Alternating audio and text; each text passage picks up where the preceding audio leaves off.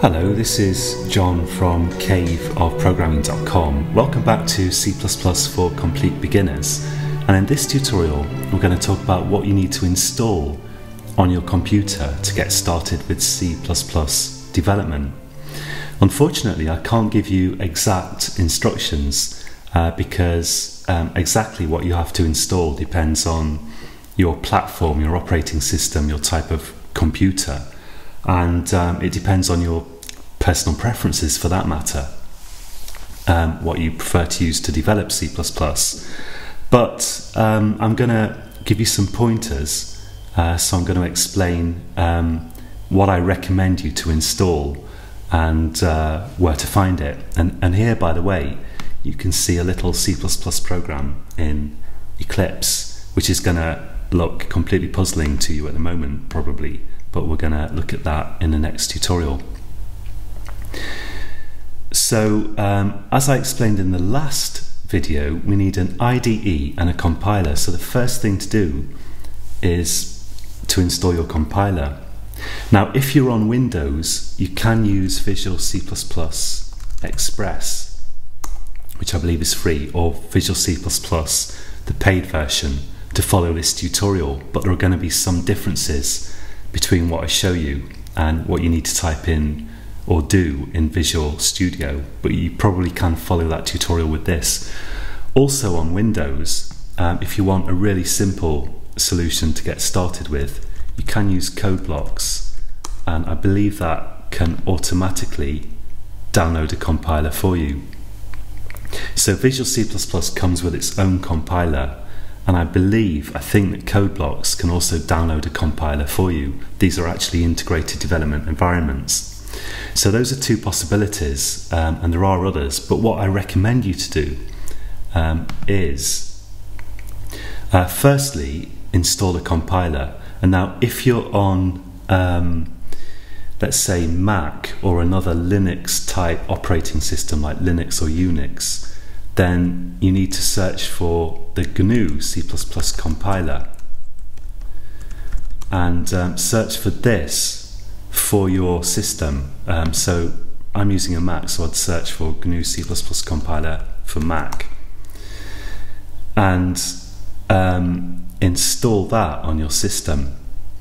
And you may already have it, so I'm not sure what the best link is here, but you'll find it if you look around. Mac OS X install GCC compiler. Yeah, the GNU compiler for C++ is also known as GCC, and it's also known as G++. So you need to install G++ or GCC on your machine, and if you're using like a Linux type operating system, then you'll look for G++ or GCC or whatever. If you're using Windows, search for min.gw, and that's minimalist GNU for Windows. So that's a GCC compiler for Windows. So if you're using Windows, I'd recommend that you install min.gw. So hopefully you can do that. You're going to have to search a little bit in Google to find exact instructions for your operating system, but this is the first challenge, to install GCC or min.gw if you're on Windows, and then you've got a compiler on your system. The second thing that you need to do is you need to install an IDE, and again, Visual C++ is an IDE which comes with a compiler. Code blocks is an IDE which comes with a compiler, but I'd recommend that you use Eclipse.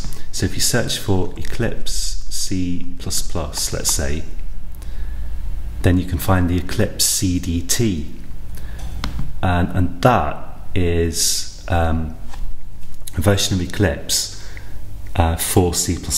Eclipse is a kind of generic development environment, and the specific version of Eclipse for C++ is called Eclipse CDT. So this is the second thing you need to install. So just download and install that.